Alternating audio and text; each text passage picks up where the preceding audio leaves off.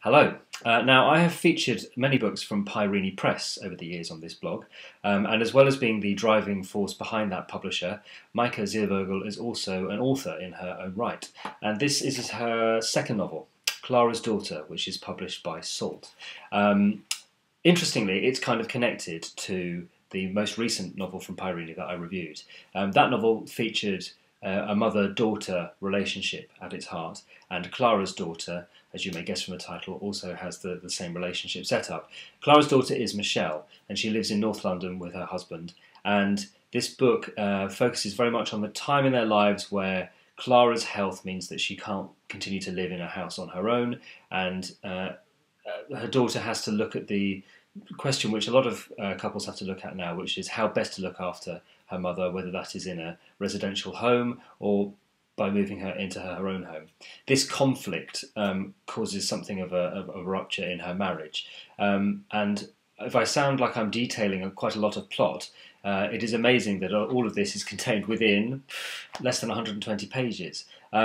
Just like Pyrene's books, actually, this is a very, very concentrated novel, almost a novella, and it's amazing how much Ziervogel is actually able to concentrate into the book, and she does it by having multiple narrators and using a third-person narration as well. The way that the book moves around its viewpoint is quite unsettling, actually, but it means that you do get lots of different points of view, and the narration also moves sort of backwards and forwards in time as well.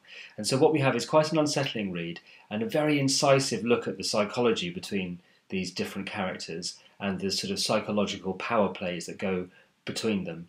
And it's heartbreaking in a way that these are people who are slightly fractured in their relationships, and so not entirely clear about the thoughts in other characters' heads, but also what is actually going on, and so a lot of misunderstanding along the way, and something very, very moving about what happens to those relationships towards the novel's conclusion. So, as I say, lots to discuss there and lots to get from such a small, slim and concentrated book, and that's why it's very similar to those Pyrene titles that I've mentioned before, very much like watching a film, and that's how those novels have been sort of marketed as literary cinema, and this novel feels very similar in that regard. So hats off for creating so much thought in my head whilst reading, and I feel as though I should go back now and read her debut novel, Magda, which I believe is also available from Salt. So there we go. That is Clara's Daughter by Meike Ziervogel. I shall be looking next at, I'm not quite sure, there's so many things and so little time, but I'll get back to you soon. Take care.